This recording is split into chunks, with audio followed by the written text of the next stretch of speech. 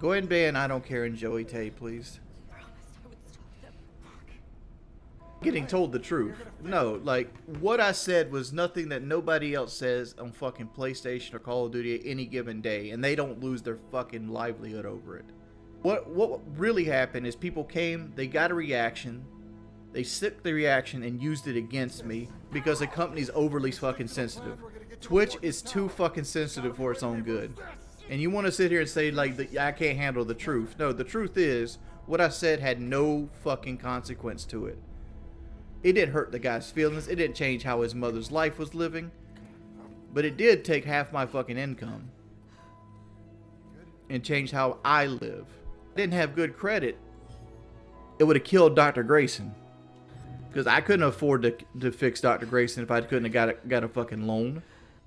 Nothing. It's just people trying to pretend that what they're doing has any fucking merit. And I think YouTube right now has me like shadow banned or something right now, because like all of a sudden I start losing subscribers and my streams lose 150 viewers. Like there's something behind the scenes happening. It just didn't happen that way. Something changed. Like I was on a stream earlier and I was talking and like people couldn't even see me. No. Right, David. Like my channel's quarantined for some reason. I don't know why. I mean, the only answer to fix this is to get people to have a click-through rate.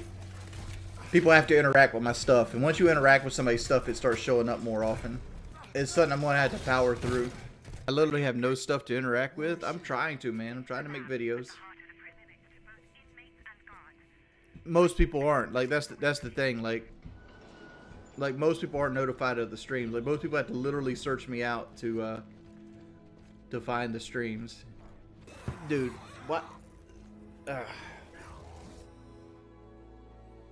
not blaming anybody for low viewers. I'm just saying something changed in YouTube. Alright boys, thanks everybody for coming out to the stream. Thanks everybody for chilling out with your boy. Just not feeling good tonight. See you guys tomorrow. Hopefully we get some quarry in. Peace people. You have a good day.